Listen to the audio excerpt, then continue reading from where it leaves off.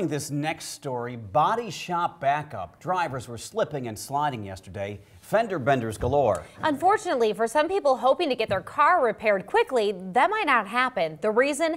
A severe weather event back in June. Reporter Megan Stewart is live to explain. Megan? Hey, Craig and Jen. Well, with that snow in the forecast, these body shops might get even busier. That way.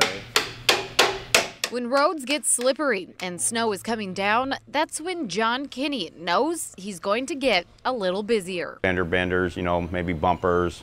I'm working on right now a little Toyota Corolla and just kind of knocked the front bumper off it. Got a car in here now that's been sideswiped, and it's just a variety. Just depends on if they're on the interstate or a back street. Kinney is the shop manager at West Omaha Auto Body. He says weather is the biggest indicator of business, especially snow, because it leads to more crashes. It's picked up since the weather's been bad.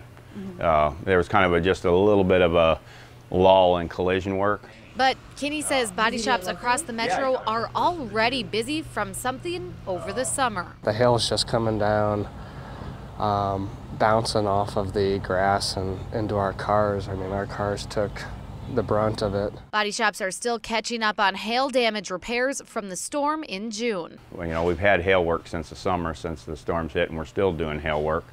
But it slowed down just a little bit, and then once the weather hit, now it's kind of getting back where we're backlogged again. Kinney says hail damage can be more labor intensive to repair, but they'll continue to work until everything gets fixed.